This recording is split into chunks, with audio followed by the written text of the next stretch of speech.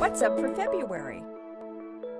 See all the planets, plus mission updates from comet and asteroid missions Dawn and Rosetta.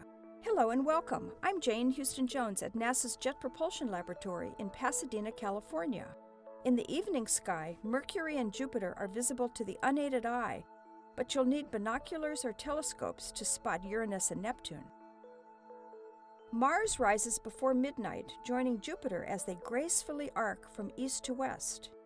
Spot Mercury and Venus in the southeast sky before dawn, and Mars and Saturn higher in the morning sky. Both Ceres and Vesta are just a telescope nudge apart from one another this month. Look for the pair in the early morning between the bright stars Arcturus and Spica. They'll both be close to Mars. The Dawn mission is on its way to orbit the dwarf planet Ceres in 2015.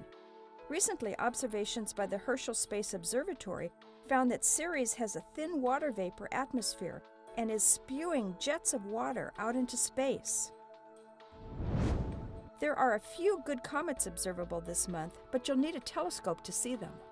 ESA, the European Space Agency's Rosetta spacecraft, is going through checkouts as it gets ready to chase its comet target, Comet 67P Churyumov-Gerasimenko.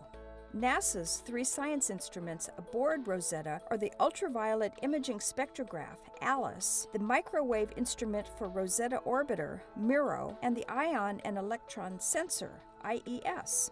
Rosetta, an orbiter and lander, is flying beyond the main asteroid belt.